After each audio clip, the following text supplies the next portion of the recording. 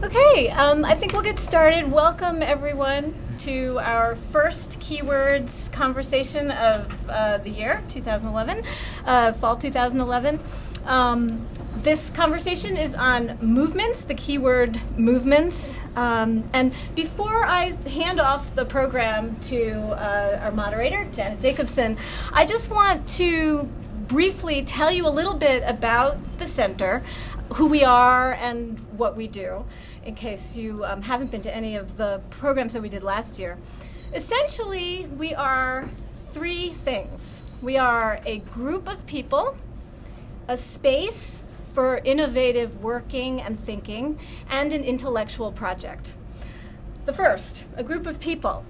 CCASD is the product of an ambitious collaboration among 5 different institutes and centers here at Columbia.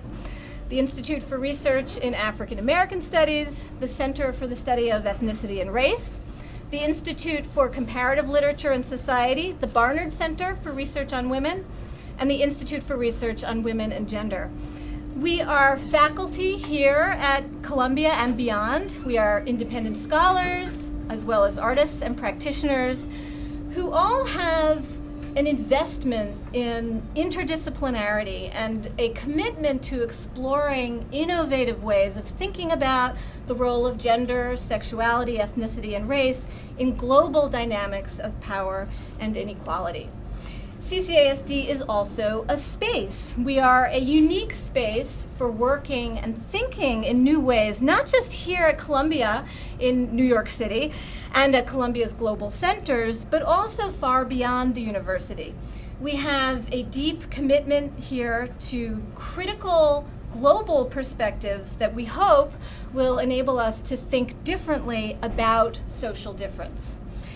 Finally, we are here at CCASD an intellectual project that is fully preoccupied with the critical analysis of social difference.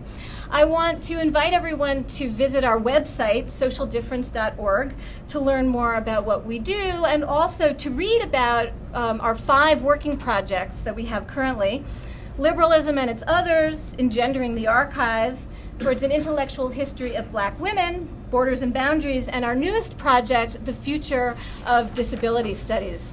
I also want to encourage everyone to attend Injured Cities, Urban Afterlives, which is our archive project's international conference on the 10th anniversary of 9/11. Injured Cities, Urban Afterlives will be happening here at Columbia October 14th through 15th. Each of our working projects here at CCASD is invested in looking at social difference in a wide range of domains and also from a wide range of locations. For example, the production of archives, the lives of those at the social margins in neoliberal locations or across national borders, the organization of stigma, injury, violence, and these are just a few of many examples.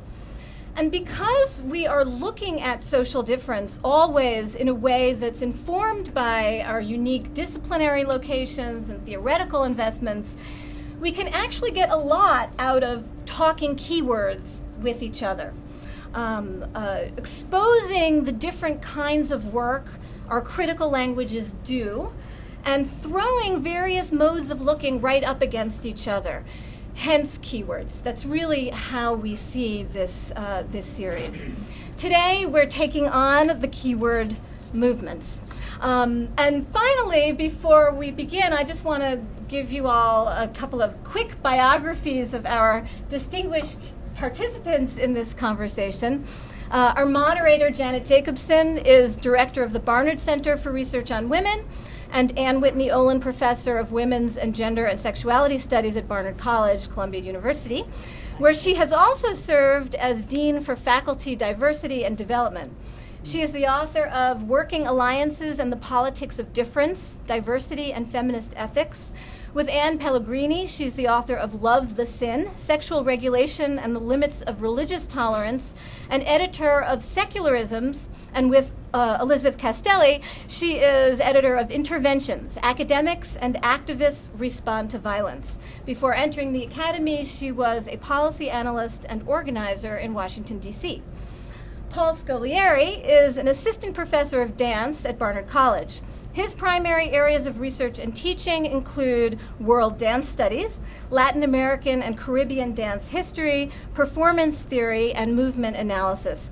He's the author of Dances of Death, Aztec and Spanish Encounters in the New World, a study of the relationship between choreography and historiography in the discovery, conquest, and colonization of the Americas, forthcoming in 2012 with the University of Texas Press.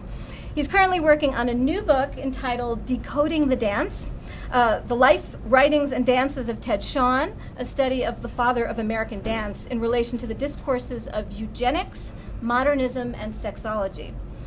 Lila Abu-Lughod is I'm bouncing around a little bit. Lila Abu-Lughod is director of the Center for the Critical Analysis of Social Difference, Joseph L. Buttenwieser Professor of Social Science, and director of graduate studies at the Institute for Research on Women and Gender.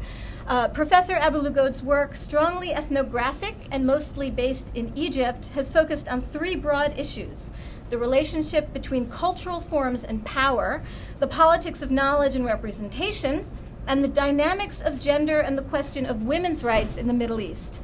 Her published anthropological monographs include Veiled Sentiments about the politics of sentiment and cultural expression in a Bedouin community in Egypt, Writing Women's Worlds, framed as a feminist ethnography that uses individual stories to make a larger argument about writing against culture, and Dreams of Nationhood, the Politics of Television in Egypt, a contribution to the anthropology of nations and to media ethnography. She's currently completing a book titled Do Muslims Need Saving?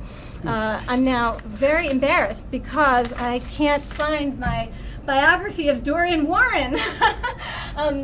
Dorian? No. Do you think you could give us a quick, maybe, biography? I can't believe it's not on my piece of paper Sure. here. I'm Dorian Warren. I teach political science here at Columbia University, and I'm also in the School of International and Public Affairs and affiliated with the Institute for Research in African American Studies, where I'm also Director of Undergraduate Studies this year. Excellent. Better than I could ever have done. Thank you very much, Dorian. And now I will pass the program over to Janet Jakobsen. Good afternoon, everyone. Thanks so much for coming here at the end of summer, which the room certainly reflects. That's good. I'm very happy to be able to be here and participate in the discussion of this particular keywords. I was last spring on the CCASD Executive Committee, and so what I thought I would do is talk a little bit about why we came to this particular word and what we hope it will do. First, I want to thank Laura for her great organizational capabilities and for pulling us all together, especially because I kind of dropped out on her at the last minute. So thank you very much. And also Marianne Hirsch, who was director of CCASD in the spring when we got this set up, and Lila for both being director this semester and participating on our panel. What Laura said, I think, is really crucial to how we came to this particular keywords conversation, which is that we want to focus on the type of work that our critical languages do. And when we were meeting to discuss what the next keyword conversation should be, there were a number of suggestions in what you might call generally sort of a family of terms. So movements being one, obviously.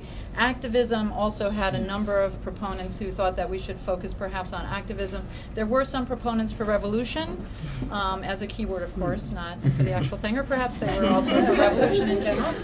And we focused on, we came to focus in on movements because it in fact does a lot of different kinds of work, not just a breadth of work disciplinarily, which you will definitely see amongst us on the panel today.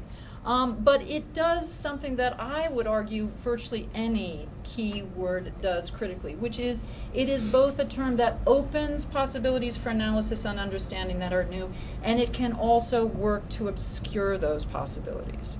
So we have tried to set up a panel for you that both looks at movements in its most opening and capacious sense, And this gestures directly toward dance. As some of you know, the Barnard Center for Research on Women sponsored a conference on feminism and disability last spring, and we named it Movements, Feminism and Disability, basically through the influence of Simi Linton, who through both her book, My Body Politic, and also her organizational work around dance, encouraged us to think of dance as a particular site of social change.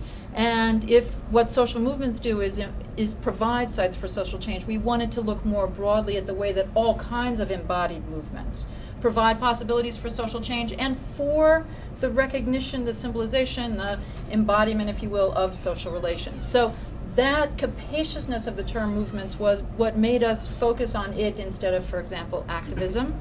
And at the same time, I think that one of the things that we'll also see this afternoon is a real question about movements. I don't know, Dorian is a trained social movements person. The rest of us are fellow travelers, so I don't know how much he'll go into the old social movements, the new social movements, the new social movements, and the like. But one of the things that we want to think about is whether the attribution of the word or term movement to a particular set of social relations or a particular phenomenon actually covers over that which is most in need of analytic focus. So we want to look at both those types of work, both the opening and the containing work that our keyword might do today, and we hope out of that to have a more critical discussion afterwards. So each of our speakers will speak for exactly 12 minutes, and I have a thing that says stop now in case they think they're going to go over. And then we'll have conversation amongst them and with all of you. So sit back, relax, and enjoy the flight.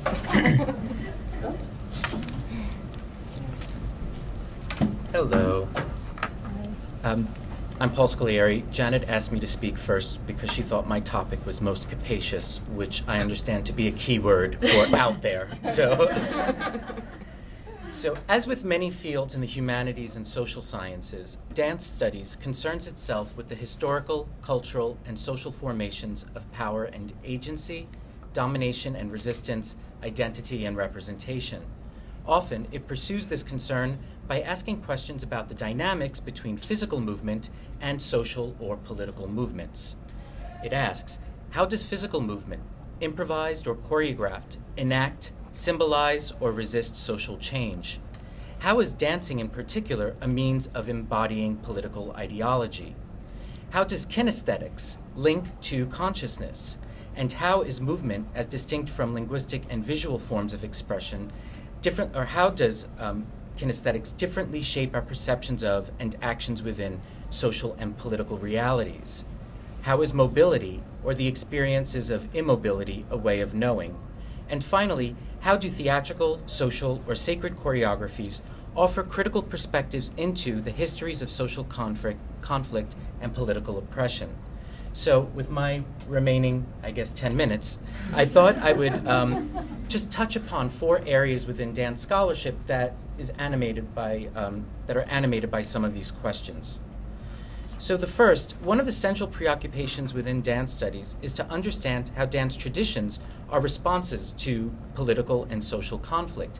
That is to say, how are certain traditions or choreographies actually reflect and born out of social crisis. So there are innumerable examples I could give in my own research, which deals with 16th century experiences or perceptions of dance between Europeans and indigenous cultures in Mexico largely.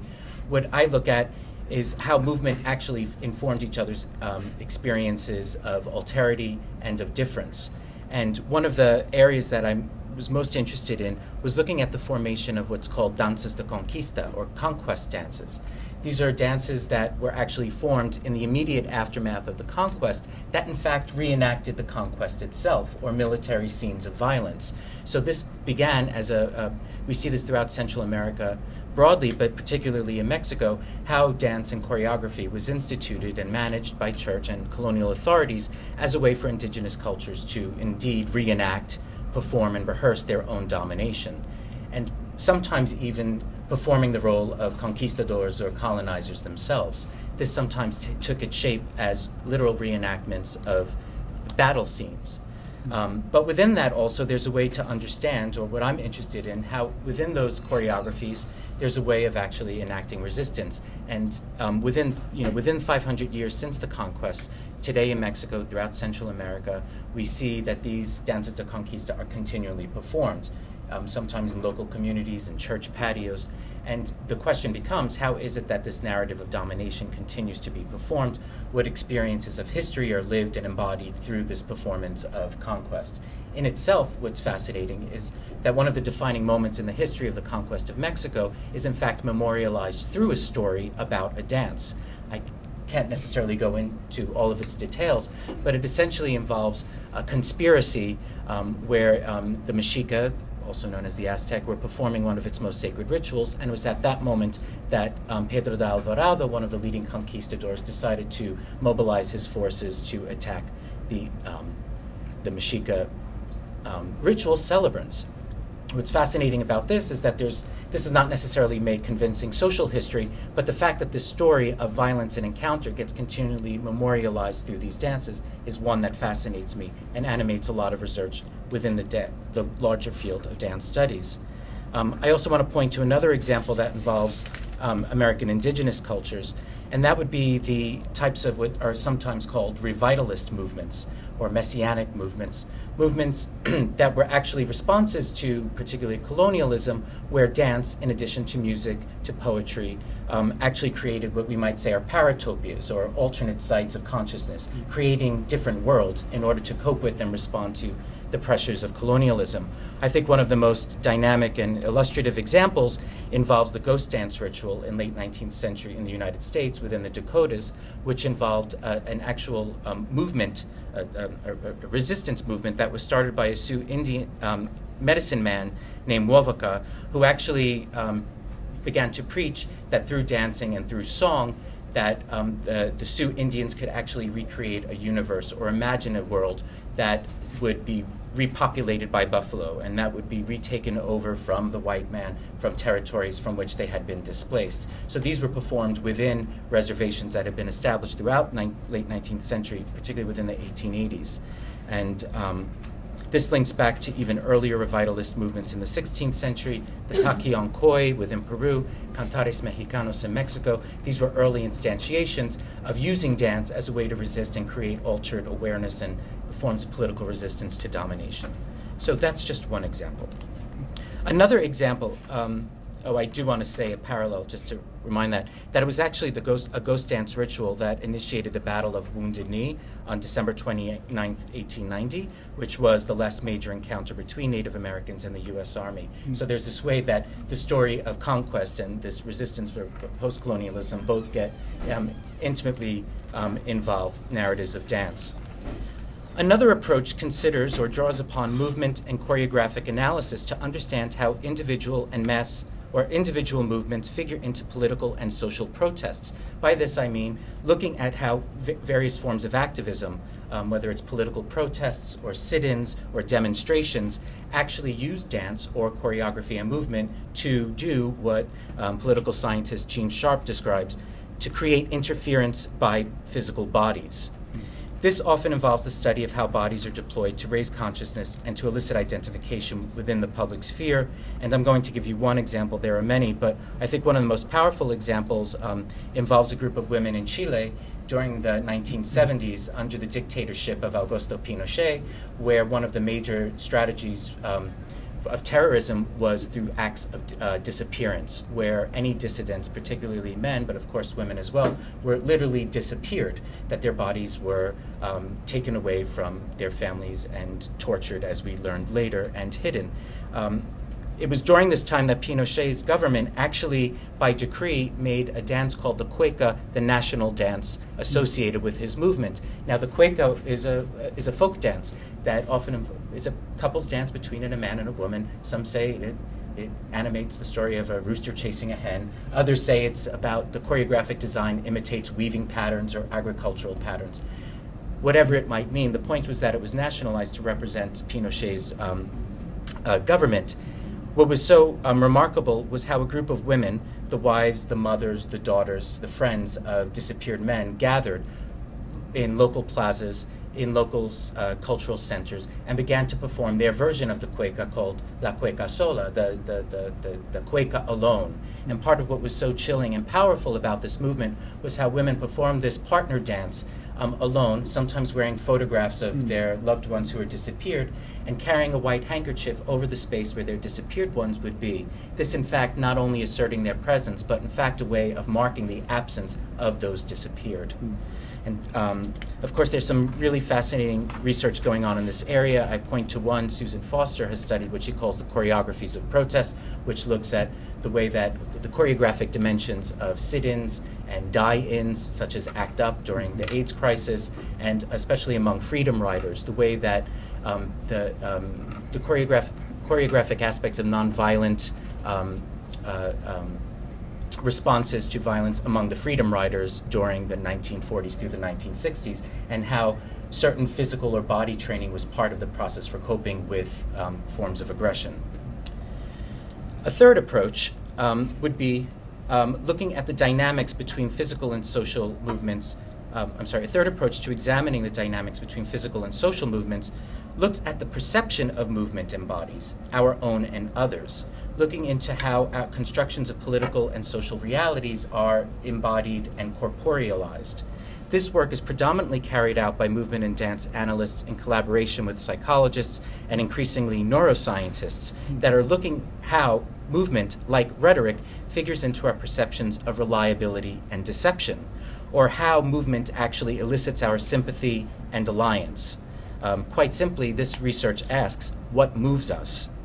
Some of the most compelling research in this area, to my mind, was pioneered by Martha Davis, who extensively studied what she calls movement signature analysis, which is looking at the patterns of dynamics and physicality among political, religious, and social figures, and understanding how those are used to create followers. I should also say this research is also applied more increasingly within the criminal system. There's a course at John Jay College now that deals specifically with how movement is actually brought into the courtrooms, dealing with experts, jury consultants trying to read juries, or perhaps also, interestingly, although it's not admissible in court, how within New York, accused murderers, as they're giving their testimony, are actually analyzed in terms of movement to understand their own deception. This, too, has implications in the social realm. But the fourth area of research I'd want to just mention is the focus, and this is a really increasingly rich area, is the role of dance within communities of crisis, especially and increasingly in refugee centers throughout the world, where dance is used as a way to help those who are displaced maintain a cultural identity, but also as a means to use dance as a way to express trauma and violence, sometimes those experiences which are beyond discourse. So there's, I just want to mention three refugee centers. One is the IBDA in Palestine, the ARD in Colombia, and the Center for Dance, broadly, and Music in the Sudan, where dance and researchers and activists are gathering to use art as a way to cope with the pressures of social oppression. In these different centers, dancing is both a way to rehearse resiliency and a practice of liberation. So in order to get to what Janet was saying, am I okay? 2 minutes? Okay.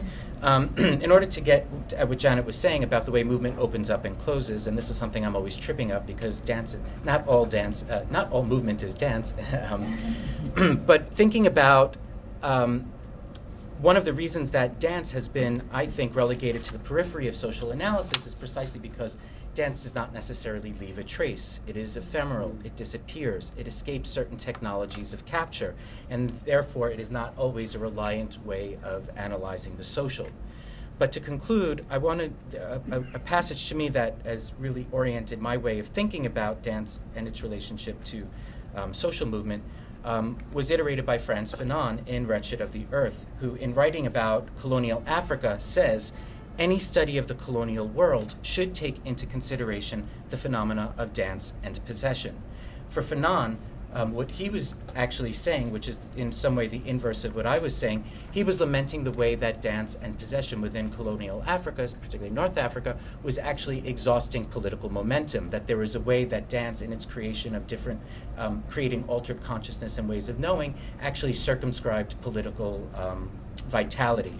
And part of what I was outlining here were the ways that dance was actually, hopefully, its potential for liberation and for freedom. Yet where I think we both agree is that it's actually at the level of movement, at the level of the body, where these power dynamics get acted out, exchanged, negotiated, and represented. So I will leave it there. Thank you.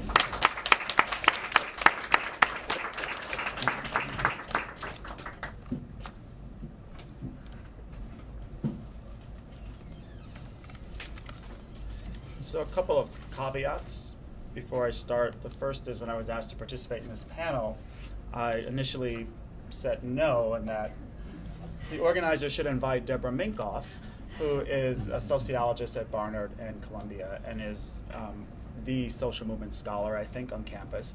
And she was also my teacher in graduate school. So everything I know about social movements comes from Deborah Minkoff, which means if there's anything you violently disagree with, you can blame her. And anything you do agree with, I'll take credit for. But she's on leave. She is on leave, which is why she's not here. The other thing I want to say is these reflections about the word, the term, the keyword movements comes from not only the scholarship in sociology and political science, but also from community organizers who are seeking to start a movement. And so the background to that is I'm on the board of an organization called the Center for Community Change based in Washington, D.C., and it serves as sort of the Washington representative for thousands, or hundreds really, of grassroots community organizations across the country. And we engaged in a series of study groups and conversations over the last 8 months all about social movements. So we read the literature in an effort to try to figure out how to build a movement or how to start a movement. So a lot of these reflections come out of that study group that a few of us participated in with organizers. So definitions. A couple of definitions from political scientists and sociologists. So one definition from political scientist Laurel Weldon, and here I'm placing the word social and or political in front of the word movements. Social movements are forms of political or social mobilization in which membership and action is based on a shared sense of purpose and or identity, aimed at changing social practices or prevailing power relations.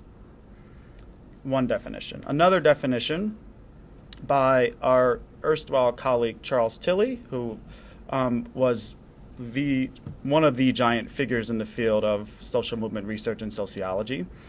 Tilly defines social movements as a series of contentious performances, displays, and campaigns by which ordinary people make collective claims on others. For Tilly, social movements are a major vehicle for ordinary people's participation in politics. And he argues there are three major elements to a social movement: campaigns, repertoire, and what he calls WUNC displays. That's an acronym I'll come back to. So campaigns are a sustained, organized public effort making collective claims on target authorities. Repertoire is the deployment of combinations from among the following forms of political or social action: the creation of special purpose associations and coalitions, public meetings, vigils, rallies, demonstrations, petition drives, statements to and in the public media, and pamphleteering. And then finally, this term WNC displays participants' concerted public representation of worthiness, unity, numbers, and commitments on the part of themselves and or their constituencies. So that's one definition by Chuck Tilly of social movements. His colleague Sidney Tarrow, who's also considered a giant in the field and also Tilly's co-author, defines social movement in this way, and not the plural, but the singular. A social movement is a collective challenge to elites, authorities, other groups, or cultural codes by people with common purposes and solidarity in sustained interaction with elites, opponents, and authorities.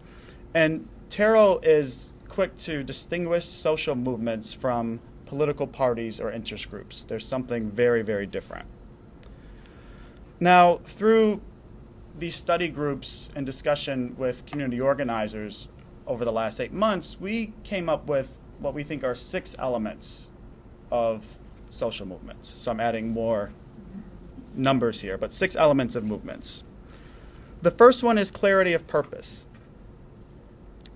Successful social movements, emphasis on successful social movements radiate a sense of purpose from every pore. In some instances, this purpose corresponds to a specific realizable goal, so regime change in Egypt. In other cases, the animating purpose is a broader mission or big idea about the change needed in the world. Whatever the defining purpose may be, a movement communicates it at multiple levels, through internal education, public statements, collective actions, cultural products, and even through organizational forms and structures. So that's the first element, clarity of purpose. The second element is relentless outreach. Pretty simple concept. Successful social movements are essentially growth machines driven by, we might call it a powerful evangelical impulse to recruit others to the cause. So relentless outreach, number 2. Number 3, learning space. Lawrence Goodwin has a great description of the populist movement as a schoolroom that could apply to most social movements. So each successful social movement has found ways to create spaces for authentic conversation, debate, and reflection that gives political meaning to personal experience. Other scholars refer to this as spaces that create oppositional consciousness in many ways. Now, this function is not just an outgrowth of movements, but it's critical to movement formation because it's the way that most people come to understand and assimilate purpose, and the learning process itself offers intrinsic value to movement participants. The learning spaces help construct a collective identity for movement participants. Fourth element is leadership. And here, leadership and leadership qualities required or generated by a social movement are different from those that are typically cultivated by other kinds of organizations. So rather than strict accountability to task and role like a CEO or an executive director of an organization, movement leadership is often characterized by resourcefulness, creativity, wide freedom of action within boundaries defined by a clear purpose, and leadership, at least in the movement context, or as organizers and scholars like to think of, leadership, the role movements play in leadership is in developing leaders. So often we think of charismatic leaders as the head of movements, but an alternative understanding of leadership is one in which you develop organic leaders that play roles at the local level, often not seen when people are analyzing movements, but the role of developing new leaders from particular oppositional spaces is very important. So that's number 4. 2 more. Number 5 is cellular structures. That is, most large social movements are networks of small pods comprised of people deeply connected to each other. We might think of these as circles of caring that are responsible for many critical movement functions. They offer peer support, assimilation of worldview and ideology, the modeling of values and behavior. They recruit new participants, develop autonomous local activities, and obviously mobilize people for collective action. So these are separate from the spaces I mentioned earlier. These structures are essentially these circles of caring that connect people and have deep, meaningful connections to each other. Last but not least, popular media.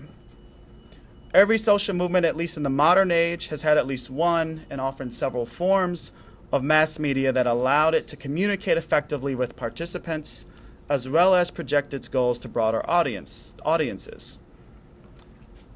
In addition to projecting its purposes and its goals and making claims upon the state or other elites, the media play a key role in providing cultural validation to a movement giving it an aura of authority and scope.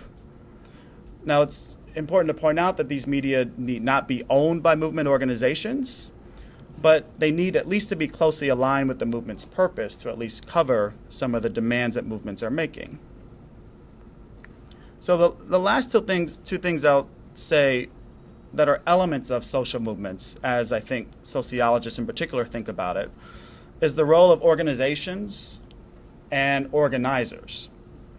So in terms of organizations, and there's a long-standing debate in the social movement literature on this question, there's a long-standing debate over the relationship between organizations and movement, with very fierce partisans on both sides. We might think of the classic Francis Fox Piven and Richard Cloward view that movements emerge spontaneously, and actually that formal organizations constrain movements, versus others that think, and this is the resource mobilization school, that you actually need organizations to sprout and nurture movements, and that's how they emerge. Movement organizations often have the capacity to assemble resources and help to germinate movements, but it's, for us, I think, in the scholarship, it's unclear, this debate is unclear in the sense of, is it true that particular movement organizations can will movements into place, or is there some trigger once an organization has been doing many of these things I described earlier that then sprouts or launches a movement, allows it to emerge often unpredictably? And the last point I'll make just on this is that movements need organizers as well as organizations, and that is related to the leadership development question. Movements need people that will connect others, that recruit people, and we have to think about the role of these unique individuals in broad-based social movements. One more point, and that is, as someone that studies the American labor movement, or organized labor, I often find it interesting why both practitioners and scholars refer to labor in this country as the labor movement, because it doesn't seem like a movement these days, and hasn't for at least 50, 70 years.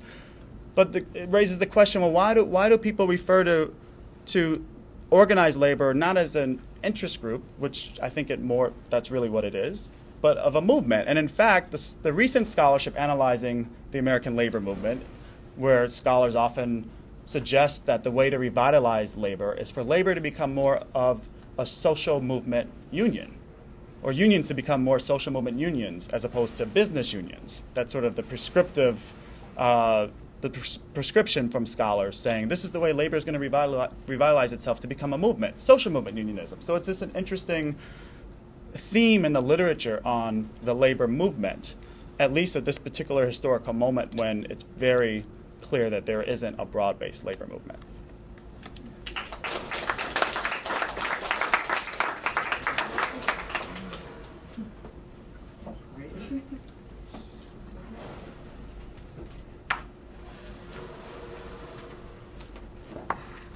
Well, it's great to follow you, but embarrassing in certain ways, which I'll say. I have to confess that I found myself very worried when everybody said I had to talk about movements, because I associate this with political activists, and I associate it with sociologists, and I'm neither of those. So in the spirit, we all rise to the challenge. In the spirit of questioning keywords, I thought it might be useful to reflect on why, both as an anthropologist and as someone who's been analyzing feminist initiatives and, more lately, revolutions in the Middle East and the Muslim world, I've never actually felt comfortable using the term. What does it refer to? What does it do for who to use a term like this? So I'm going to sort of tell you a little bit about why I'm confused or why I get suspicious when I hear the term using 3 examples from my own work in Egypt and the broader Muslim world, and I apologize because your talk was so inspiring and yours was so clear, and I thought, boy, I really am ignorant because I'm talking about movement. The reason I'm confused by it is because I actually don't know the literature, but I'll take it from there and see what you think. So my first association, of course, with the term is in resistance movements, which I'm all in favor of, and I like that idea. But I've actually never done field work in communities that were involved in resistance movements or any kind of political activism. I guess that's changing now, but I hadn't. Early on, I was interested in resistance to power in the everyday, studying the way one community of women and young men used poetry to challenge certain forms of control. At the same time, though, I recognized that they were also totally committed to that moral system, and that somehow this poetry was part of their insistence on adherence to the system, even while it was a form of resistance. So I then got very suspicious about the way resistance was being celebrated in academic work, this was the sort of 1980s, as people, I think, were disillusioned or disappointed with the outcomes of revolutions, anti-colonial resistance movements, or leftist movements. So people like James Scott and the Komarov seemed to be using forms of everyday resistance as a way to validate and affirm activism and agency, but it was activism without activists. And so there was a kind of romance with resistance, is what I called it, that I thought we ought to be suspicious of. Should we really confuse foot-dragging and slave plantation songs with political movements seeking to change the order of things? I wasn't sure. So it seemed to me that celebrating resistance might be an easy way to affirm one's own progressiveness without actually supporting any actual political movements or social movements. So that was the first non-movement part of my life. But a more recent suspicious encounter with movements came as I was studying, as I have been for the last many years, feminist projects in the Muslim world. And I was struck by the very eager work of a couple of groups of highly educated, cosmopolitan Muslim women to promote women's rights and equality through Islam. And among the most interesting initiatives I looked at, very well funded, as are many NGOs dedicated to empowering women across the Muslim world, among them are something called WISE, the Women's Islamic Initiative for Spirituality and Equality, which is based here in New York at the God Box on Claremont, and Musawa, which means equality. Anyway, I'll go on. So the publicity material for the latter, for Musawa, explains, Musawa is a global movement for equality and justice in the Muslim family, calling for equality, non-discrimination, justice, and dignity as the basis of all human relations, full and equal citizenship for every individual, and marriage and family relations based on principles of equality and justice, with men and women sharing equal rights and responsibilities, unquote. So this self-declared global movement is the brainchild of a dozen highly educated Muslim feminists and scholars from different countries. And it grew out of the work of a very interesting organization based in Malaysia called Sisters in Islam. But, you know, I was sort of asking myself, in what sense is this a global movement? Doesn't a global movement need a grassroots base, wide support? Musawa's self-declared launch, and both of these organizations had launches in Kuala Lumpur. In 2009, Musawa's included 250 men and women. And I wonder, do movements have launches? Is there more to Musawa than a website and some publications, a framework for action, some articles and pamphlets by scholars, and most recently a publication, very interesting, called CEDAW and Muslim Family Law, Search for Common Ground? So, you know, I asked am I being cynical? Am I being narrow-minded, too literal, when I have in the back of my mind an association of the keyword movement with, not dance, I hadn't, but with something more organic, something bigger, something more directed towards, an elite, a government, something, a change of the order.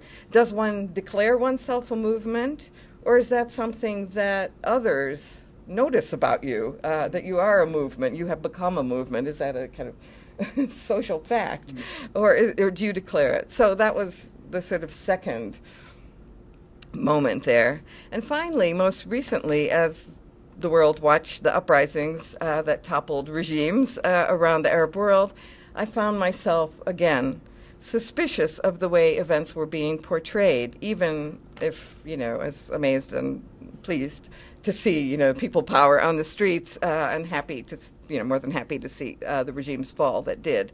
But these are very complex events, and there are people in the room who know more about this even than I do.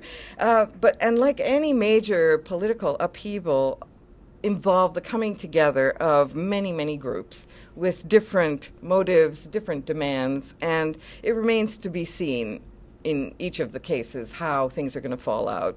Like the, Islamic Revolution in Iran, there are a lot of different groups involved, but, what did it end up being? But let me just give you a sense from what I know about Egypt about what nags me. I'm not sure what the relationship is between these revolutions, as they call themselves, or I don't know, they call themselves, or other people, Thawra, Hatta Nasr, they call themselves revolution, and the movements that contributed to making them happen. What's the relationship? And in Egypt, my friend and colleague, Rabab al-Mahdi, who's coming to speak on Saturday at the Barnard Center for Research on Women's 40th Anniversary Conference on Activism in the Academy, she is a professor of political science and an activist, longtime activist in various circles. She was in Tahrir Square, and so I'm very anxious to have the conversation with her about how she sees this. She's also a student of social movements. She writes about that. But she was involved in an earlier pro-democracy group in 2004, a group called the Movement for Change, whose slogan was Kifaya, enough. We've had enough of this regime. They called for democratization, they called for elections, they called for the end of the Mubarak dynastic reign, that his son shouldn't be the next one.